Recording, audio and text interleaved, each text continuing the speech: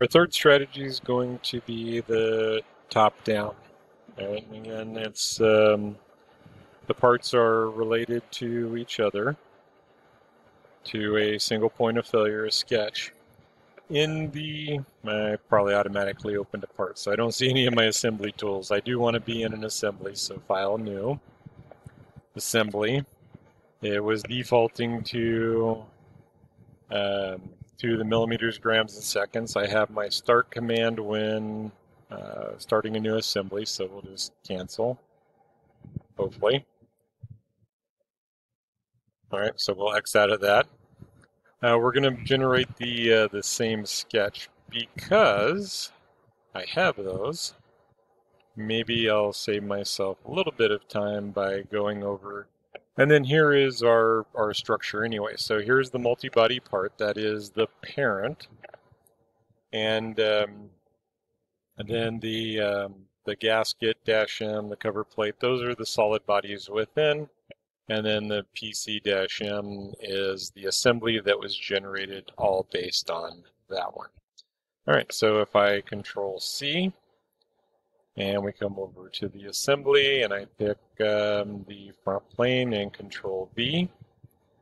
And then while we're doing this, we'll go ahead and grab the top, Control C, and go into the top plane and Control V. That all looks pretty good. So did my dimensions come in? Everything pretty much came in, so let's drag that off and away a little bit. It looks like I lost one relation, so two lines collinear, line and a point coincident, and 2 points are vertical. Either of the three ways will get you there. And then our sketch 2, and we'll drag it back, and that all looks pretty good. All right, so very first thing, before we create any external references through a solid body or through a component, in this case, we want to save this. So this is going to be my PC for top-down. Pressure cylinder, top-down. If I don't save this first, it's going to be tied to assembly 1 or assembly 5, whatever I created it. And then this is going to be the layout. Now we have the layout up here, which we'll discuss later on. It basically creates a 3D sketch, and there's some limitations, and I'm still going to tell you guys to hold off on the 3D sketches until you have a really good handle on the relations and everything that's going on in our standard process. So the layout top, and once I start generating components, any additional sketches that I make, I believe, go to the bottom. So if we do this first, then those will stay up top and become part of the feature tree as parents. All right, so under Insert Components is New Part, and it is asking me for a plane. Whichever plane I select, that becomes the front plane. If I just click, it clears that out, and I don't want to be, whatever the plane is in the part, it's the same as the assembly anyway. So this is going to be the chamber base. All right, and when I edit this, now I'm editing the part in context. This goes to blue. All of my items are in blue. Any of the other parts would be in transparency. So we need to open up a sketch on the front plane. We can still do the convert, and I want to make sure not to get that circle, so we can convert those.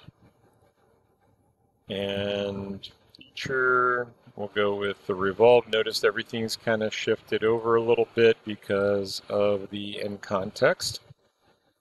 And we can go ahead and save, or accept it and save. And then we would put the holes in and go ahead and accept this. And I want to move this one along a little bit so we can hide that component, kind of like what we did with the other one, except it's less chance that it's going to be external reference back to the part. It should go to the sketch, but one way to make sure is to hide those items as we go. Okay, and then our center line for rotation. Oh, and I did the most common thing is I am in the sketch, and usually it pops up with a little box warning me you are sketching in the assembly just like we did the layouts, and it's going to place that down below. I need to make sure to create a new part, do the little checkbox, and then name it gasket. And then we are going to edit the gasket, edit the part. Front plane, sketch, and we get into that. I can do the little rectangle thing. We'll put the center line on and go into the features, revolve 360 degrees around line 5.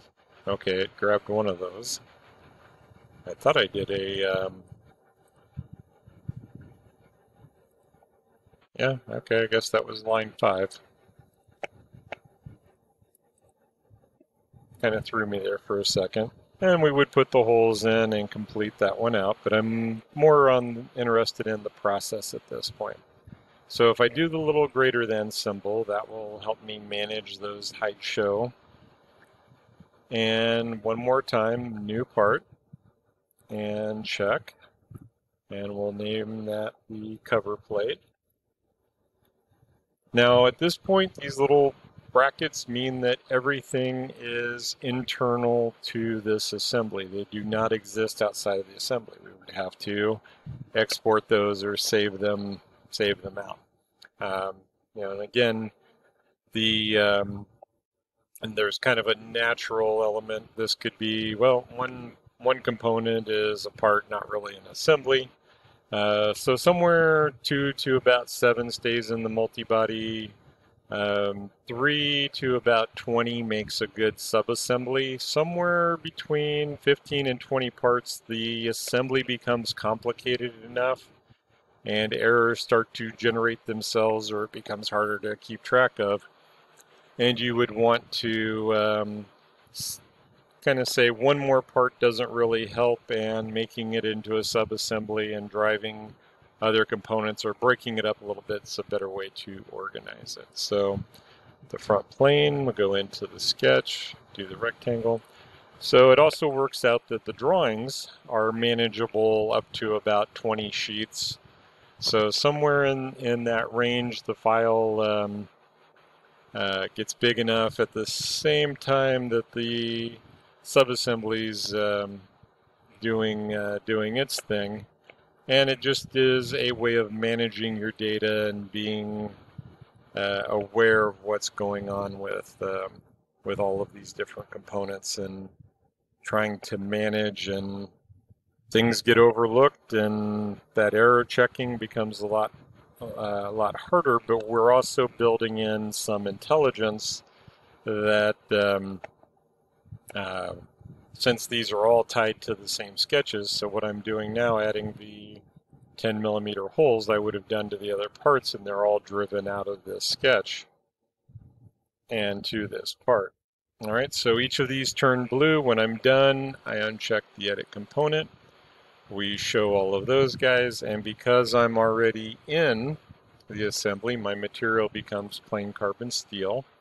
I did not add the neoprene, so at least I don't think I did. Well, we have a basic rubber, so edit material, we'll collapse the steels, go rubber, neoprene, apply, and close. And then it adds it to the mix. And then this one, the material, plain carbon steel. All right, we had pretty good luck with our last one. Oh yeah, we would also want to clean up after ourselves and hide those sketches. And we had pretty good luck with this guy and 30 millimeter. All right, so again, the choice is if I accept, I can go through and click probably about as easy as doing the component pattern. It's a little bit of a toss-up there. Let me make sure to save it and rebuild. And this is where save internally inside of the assembly. If I say don't show again, then I will have to go back and select these and say to save externally. If I say save externally now, it creates the 3 parts. We already have the assembly, and it has these little greater than, dash greater thans, pointing us back to the geometry that the layout front and the layout top that exists inside of the assembly. So we have those references. All right, and then we'll go new exploded view, and maybe I'll go this way this time. Make sure I'm getting the hexes and not my orbit, and then we'll pull Y out some distance, and maybe go 150 and done. Did it take the 150 or did it stay at 100? No, took the 150. All right, and then the next one, since I am not, oh, it went somewhere. Oh, it added it to that one since I went back into it, so done. Let's drag that one out some distance and we'll go 100. And nope, don't need an extra decimal in there, so done. And then the last one we can go, let's say 50. And done. All right, so same number of parts, same basic process. My already had the sketches, so get where you can use the copy and paste effectively. That's a good way to go. Make sure that's saved, and then we don't have to do the selecting the bodies or filtering out for the bodies when we're doing this guy. We can bring in the isometric directly. Hit OK. We'll bring in the collapse, the current, or the yeah, let's go isometric. All right, well, now we're kind of back to where we were starting. That might be a little big. Back to where we were starting when we did the bottom up. All right, so the alignment thing again, we'll break alignment. If it doesn't have a line, then we can align horizontal by origin, by centers, those kind of things, and we're ready for the bill of materials, ready for the additional 3 sheets to go through and detail our parts. All right, so different strategies, advantages to each. Anybody that tells you how fast top-down is, understand that it is fast, but it also comes with those external references that if you tie, just like the multi-body, if you tie parts to parts rather than parts to sketches or parts to or features to sketches, then it becomes a little more complicated. If I had to remove this one and this is tied to that, there's a little bit of an issue. So watch out for those potential errors and try to have one place to make the changes, because in this, let's say I wanted to go to 120. I go to the layout for the front, and since I didn't have my center line, I changed that to 60. I changed that to 75. Probably not going to affect anything else, but height wasn't so critical. Save it. We'll stay with the internal, but everything updates. 120, 120. And so those changes, rather than opening up 3 parts and having to make those changes across 3 different parts, now I'm making them at one location.